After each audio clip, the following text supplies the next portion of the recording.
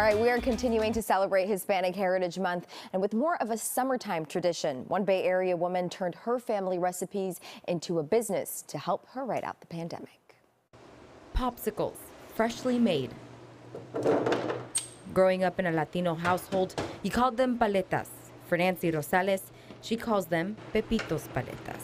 I really appreciate the tedious work because that's where the gold is. Like that's where the magic is. She walks into the kitchen with Paola, who helps her. They put on their aprons and they get to work. They have personalized orders to make. Vamos a hacer la paleta de papaya, puntualmente, totalmente vegana. Paola cuts the papaya.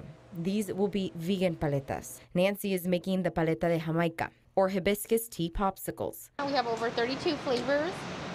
The most popular ones are like caramelized fried banana, Mexican hot chocolate. Nancy has had her business for several years now, but for like many, the pandemic hit her hard, and things are finally beginning to pick up again. People are just calling, and we're just trying to like catch up, and we're like, oh, this is getting real. The ingredients that make them special? Fresh fruit. I think it's unique because it's not unique, because it's just fruit.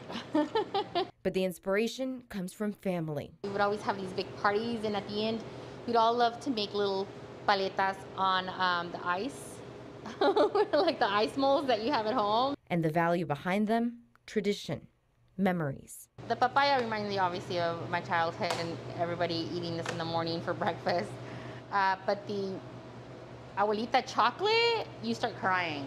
Like if you are Mexican and you've had abuelita chocolate and you grew up, you know, spending your holidays sitting around with the family drinking abuelita chocolate, and you have the paleta from Pepito's as abuelita chocolate, you'll start crying. For Paola, they remind her of her childhood. Comía mucho helado, más ahorita en el verano, pues. Especially during the summers. And it comes with signs, it comes with tajin, it comes with everything that you need to enjoy your fresh paletas. So I took a box with me and took them to my family. They were gone almost instantly. A reminder of home, something that brings family together.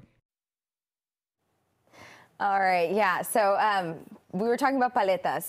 You would always get excited, whether you were taking a trip with your family to the local paleteria, or if you saw el paletero coming through. I mean, it was a tradition. Favorite flavor, piña, pineapple, Piña? hands down.